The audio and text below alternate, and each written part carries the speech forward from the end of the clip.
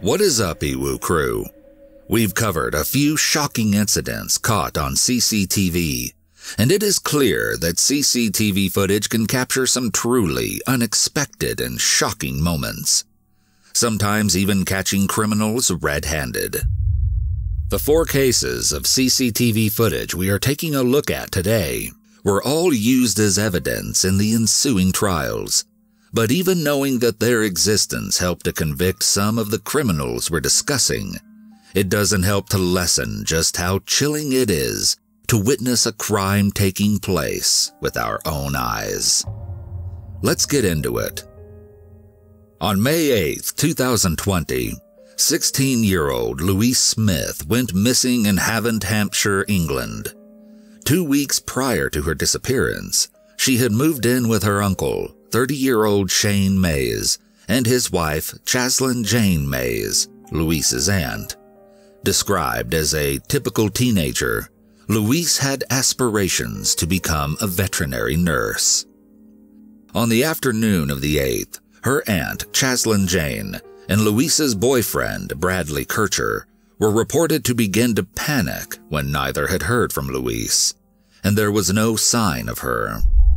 They began looking for her, with Chaslyn Jane calling Louise's phone and Bradley going out to search for any trace of the girl. When there was still no clue as to where Louise could be, they soon called police to report that she was missing. An investigation launched to find the missing girl. Tracking her movements on the day of her disappearance, police released that they had narrowed down her exact disappearance to 12:49 p.m., as that is the last time a text had been sent from the teen's phone. Earlier that morning, she had also sent her final Snapchat to a friend. On May 21, 2020, after 13 days missing, Louise's body was discovered. It wasn't the result that anyone was hoping for, and her family was utterly devastated at the news. Her remains indicated that Louise's death had been brutal.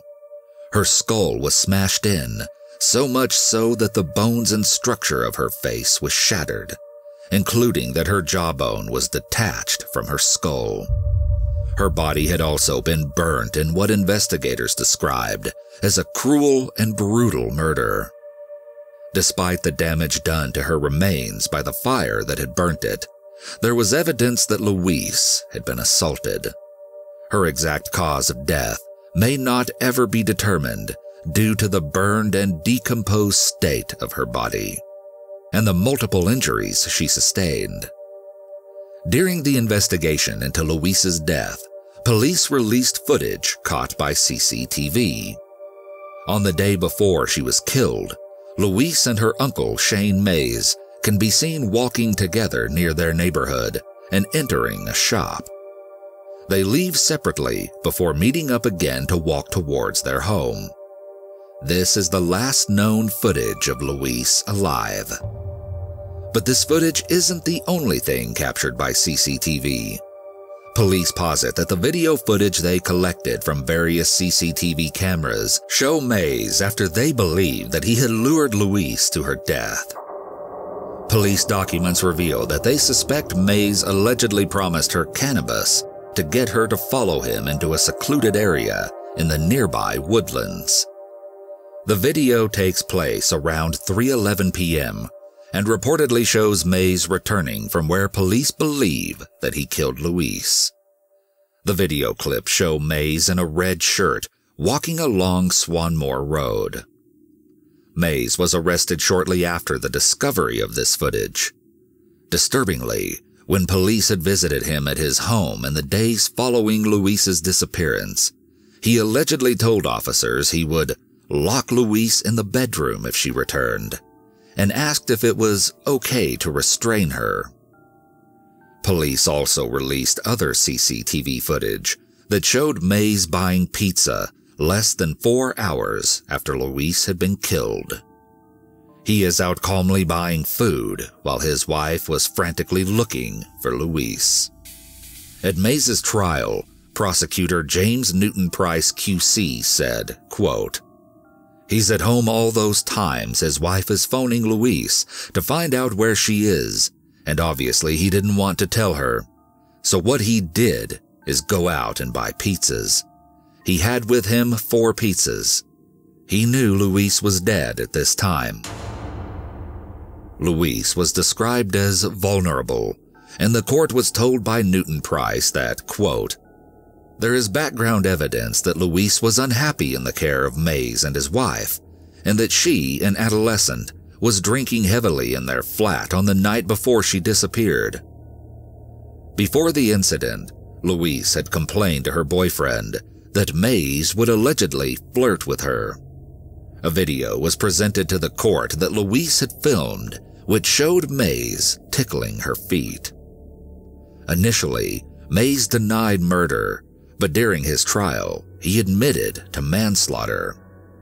A clinical review was conducted and revealed that Mays had an extremely low IQ of 63. He was also assessed to have learning difficulties and a personality disorder. During the trial, Mays claimed that Louise had been the one to bring him to the woods, where they argued over her drug use. Reportedly, Mays admitted that he attacked Louise with a series of punches after he lost his temper during an argument. He first claimed that when he left the woods, Louise was still alive, but Newton Price alleged that he had attempted to assault Louise and then killed her in order to silence her telling anyone about the incident. Newton Price also summed up the manipulative nature of Mays's advances, saying, "Louise was just 16. She was anxious, needy, fragile, and vulnerable. Vulnerable to the attentions of a predatory man who was apparently flirting with her and living in the same small flat." At the end of the trial, Mays was convicted of her murder by a jury and sentenced to a minimum of 25 years in prison. He reportedly showed no emotion as cheers of yes echoed through the building.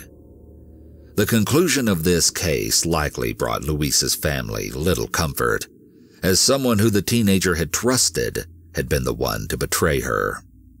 Her mother has spoken out about the pain Mays's attack has caused her, saying, "You came to my house the day you killed her, looked me in the eyes with no remorse when you knew what you had done was pure evil."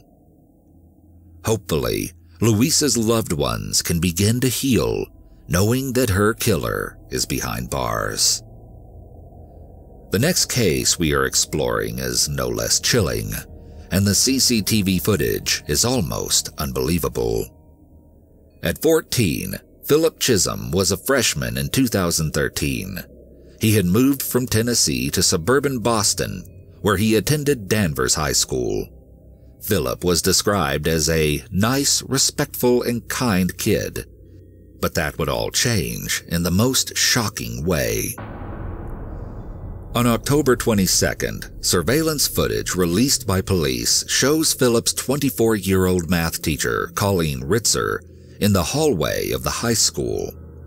Colleen was known as a popular teacher, who her family and friends said loved her job and described her as energetic and compassionate. She had stayed late on the 22nd in order to offer more help to her students.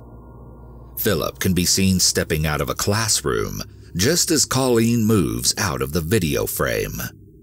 It appears as if Philip second-guesses the decision he has made, but once he pulls up his hood, Philip follows after Colleen. This seemingly innocent video is suddenly chilling as Philip follows Colleen into the bathroom. This CCTV footage is the last time Colleen was seen alive. In the next footage, Philip is seen by or inside the girl's bathroom, pulling on gloves. He then wheels a recycling bin out of the bathroom and down an adjacent hallway. There appears to be bloodstains on Philip's pants. A few hours after he had followed Colleen into the bathroom, Philip's mother reported that he was missing as he hadn't come home after school. Police were able to locate his phone when his cell phone company pinged it. The phone was found near the Hollywood Hits Theater, but without any sign of Philip. The court affidavit said that Philip was discovered by police the next day, wandering up and down a state highway. He was carrying a bag that contained a bloody box cutter, Colleen's driver's license and credit cards, and a pair of women's underwear. A police affidavit stated that when police asked him where the blood on the box cutter had come from, Philip allegedly replied, "The girl." Colleen's body was soon discovered in a wooded area behind the school, where it had been covered in leaves. It was revealed in police documents that Colleen's throat had been cut. Police alleged that Philip attacked her, assaulted her, and used a box cutter to slit her throat.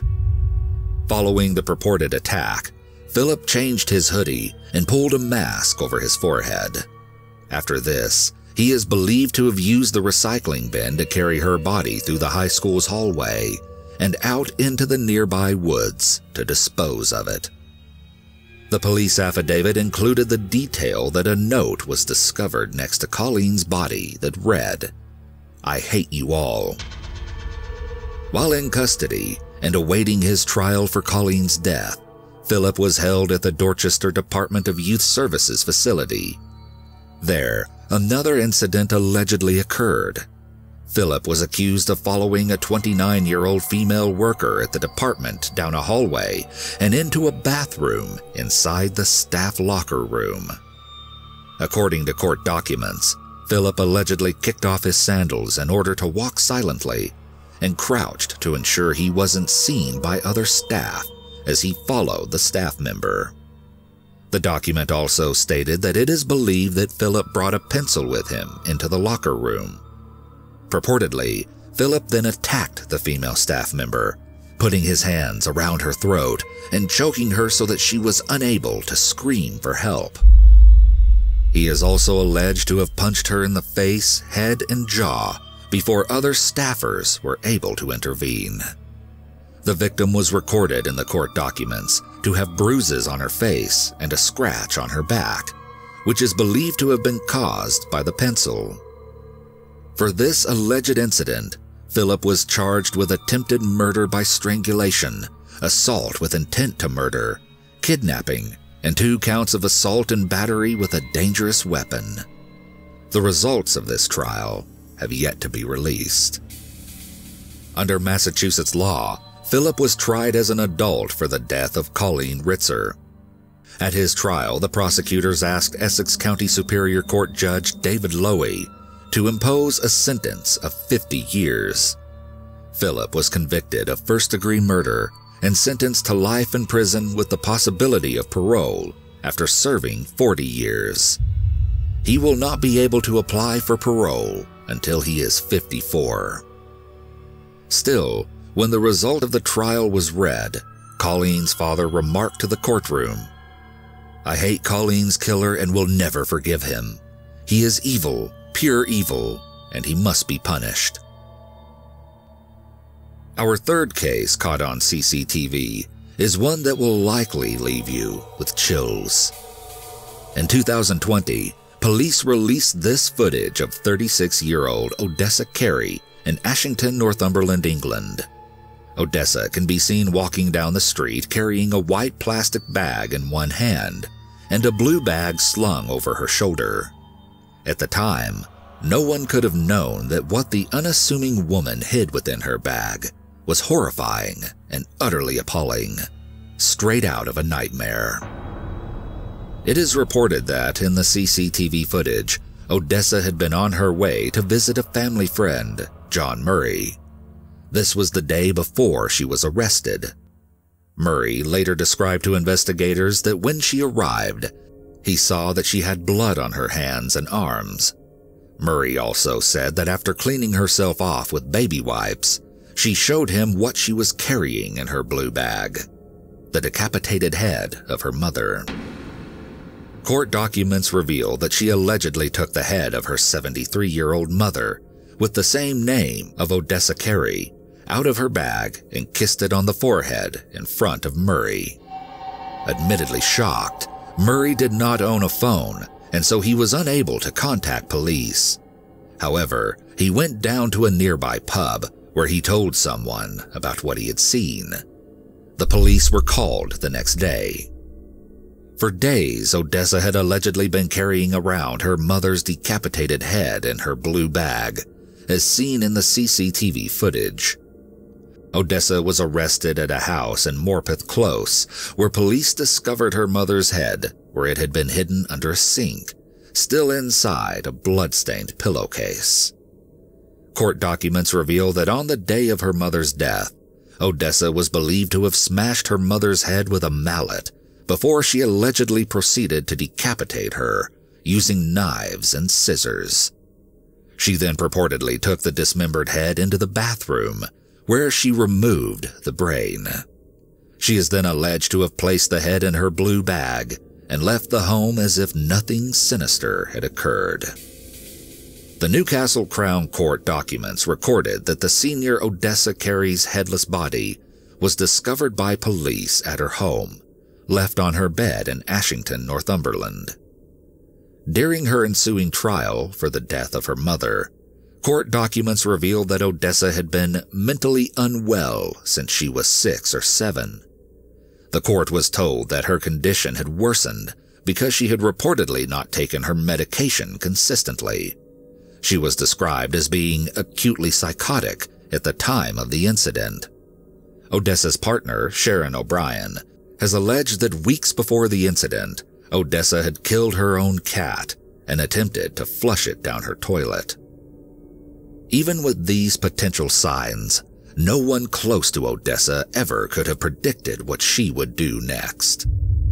Judge Paul Sloan told a jury that Odessa's diagnosis is likely schizophrenia, and that she doesn't believe the body to be that of her mother.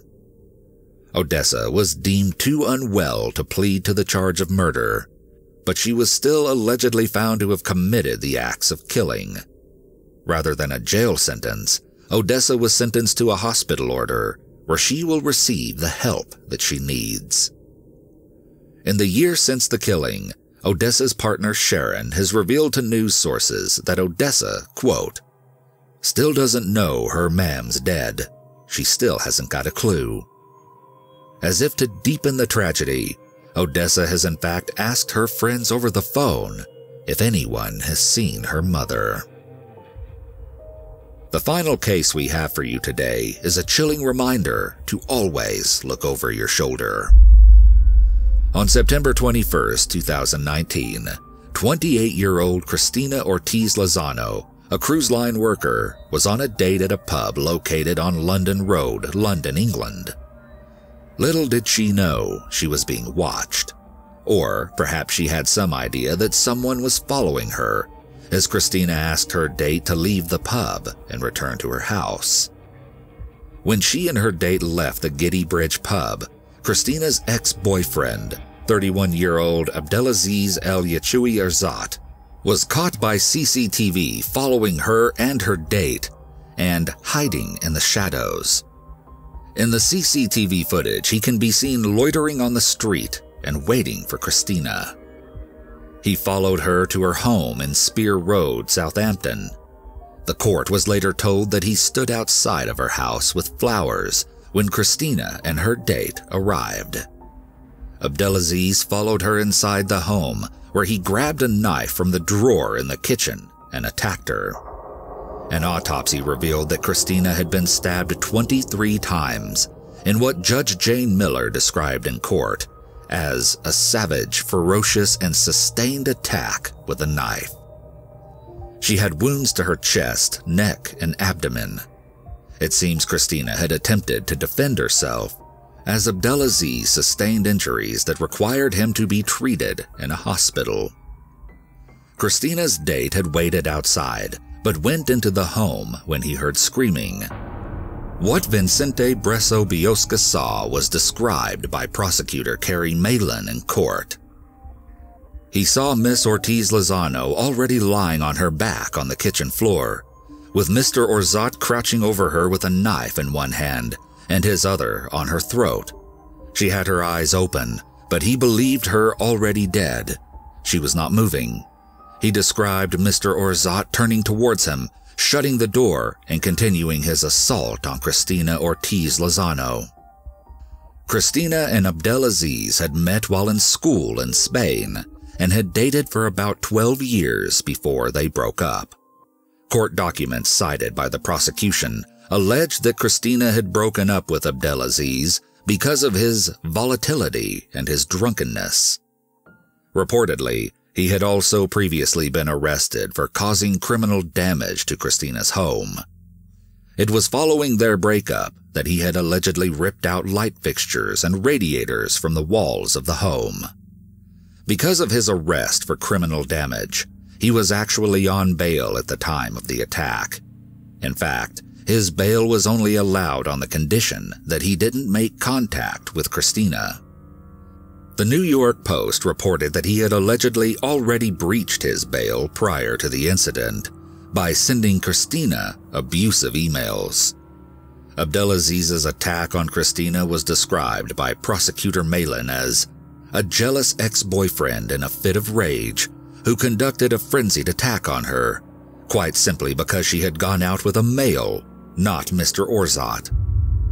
At the trial, Abdelaziz maintained that Cristina had allegedly been the one to stab him first and denied the murder charge. However, he admitted guilt to manslaughter by diminished responsibility. Despite this, following a 2-week trial, Abdelaziz El Yachui Orzat was found guilty of murder. He was sentenced to serve a minimum of 19 years in prison. Tragically, Cristina's father later stated that he had asked Abdelaziz to look after Cristina, likely when they were still together, because her family loved her so much. All 4 of the cases we explored today are chilling, and they serve as a reminder to look over your shoulder and to remember that you can't always trust the people around you. You never truly know what they might be capable of.